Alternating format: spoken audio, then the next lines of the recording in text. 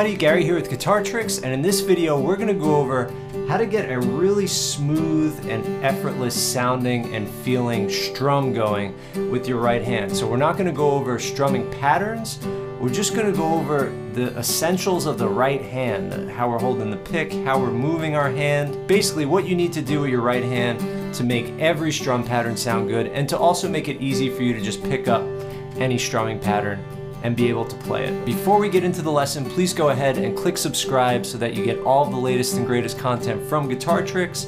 And if you want to get notified of any new lesson, be sure to also tap the bell. Alright, so it all starts with the pick. You want to make sure you have the right kind of pick for strumming and that you're holding it correctly. So the right kind, I recommend you just get the standard teardrop size pick. That's what I have here. And then the thickness, you want either a medium or a thin. I definitely recommend a medium because a thin, although it'll be easy to get a smooth sound, it's hard to get good dynamics. And dynamics in music just means a variation in volume. And that is very hard with a thin because even when you dig in, it's so soft it just flops over the strings. Whereas a medium, it's soft enough to get a nice, soft, smooth sound, but to dig in when you want to get a little louder. So that's what I recommend. A heavy is really not good for strumming because it's going to be hard to get that smooth, soft sound, and it's just going to be a little harsh sounding. Okay, so we've got our teardrop size medium pick, and then we're going to give a thumbs up, and we're going to take that pick and just put it to the pad of our thumb so that the point of it goes out the side like this, right? Okay, so we've got that. Then we just want to take the index finger and make an OK sign like this, all right? So the index finger is coming to the bottom edge of the pick and the thumb is coming to the top edge of the pick. And that creates a little vise. And we want that vise because it gives us good control. We can go, really control the pick in our fingers. And if it starts to shift one way or the other, the tip of the thumb or the first finger will prevent it from falling out of your hand. So we've got that. And then what's also good about this point is that it allows us to keep our hand parallel and relaxed and in a neutral position so that it just points out the side into the strings instead of like this, right? We don't want that, and we also don't want something like that. We want to just have it nice and neutral. So once we get that OK sign, we just relax the hand, and then we're holding it so loose that anyone could really just pull it out of our hands without us even realizing.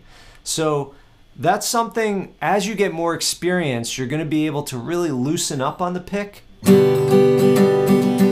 and hold it so loose and still have control. So part of having a really fast and easy strumming technique is this, everything's loose, the way I'm holding the pick, the way my hand is moving.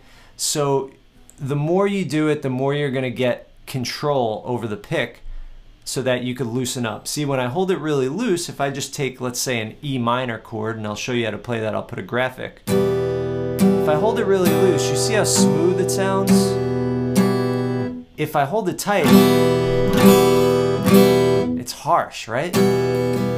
See, it's nice and soft. And if I want to get louder, I just go a little harder with my motion. I don't really ever tighten up on the pick. I always want that smooth sound by holding it loose. All right, so then once we have that together, now how do we actually attack the strings, right? How do we get this smooth up and down?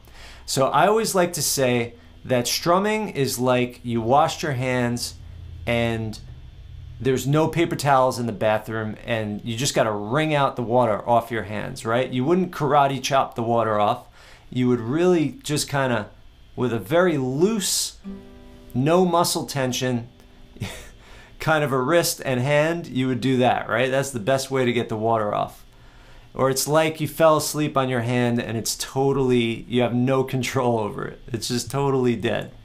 Okay, so when you go down, you drop it down and you flick the water to the floor. When you go up, you flick the water onto your face, like that. So the motion down, if I take that E minor and up, I'm flicking that water.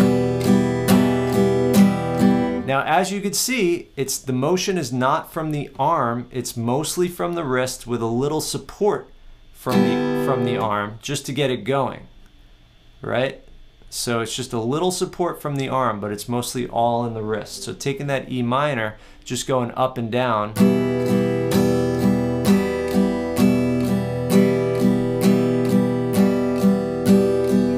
And from the side view.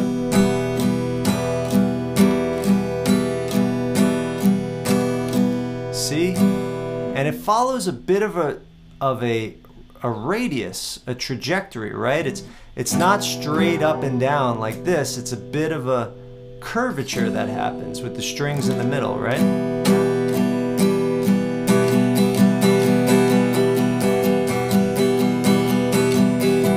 So my hand's really loose, shaking the water off, shaking it up.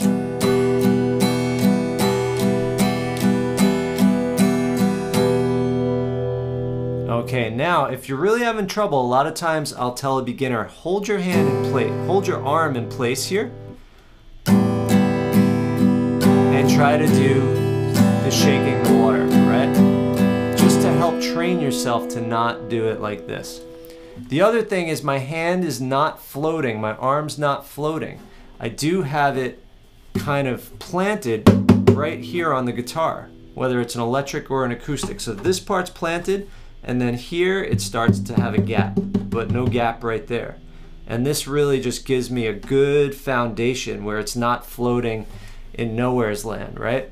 All right, then the last thing is that for great strumming, to keep good timing, you're gonna keep a constant pendulum of the wrist. So you're always going up and down, it never stops. So watch, no matter what strum pattern I play, you're gonna see a constant up and down, even when there's gaps in the sound. So I'm going to take that E minor and just play a series of strum patterns.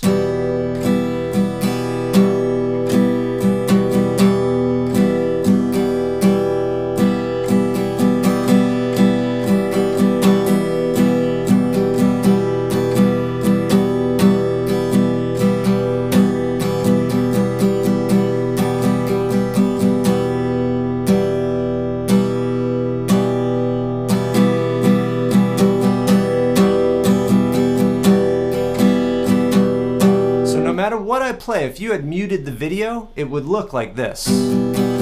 Always. It would always just be a constant down up. I just select when to not hit the strings and when to hit them. I call that ghosting. When do I ghost and when do I let the strings ring out? So that's really the basics of great strumming technique. So work on that, just experiment with going crazy on a E minor chord or even on the open string. Sometimes I like to just mute the strings and do it like that. And then once you feel really comfortable with that, we have a couple other YouTube videos on specific strum patterns. And if you want to learn more about strumming, beginner guitar technique, head over to guitartricks.com. Have fun with this, happy playing, and we'll see you in the next lesson.